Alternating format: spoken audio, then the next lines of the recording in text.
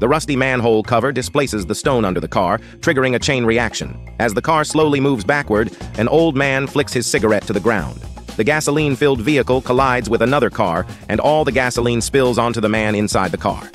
The man tries to open the door but is trapped. The cigarette butt on the ground ignites the gasoline, causing a sudden explosion. The man in the car is one of America's youngest diplomats. When his wife loses their child during childbirth, they adopt a child from the hospital who is not a normal child. This child, named Damon, was born on June 6th at 6:06. This date symbolizes the devil. When Damon turns 6, the family throws him a birthday party. A black dog on the roadside attentively watches the child.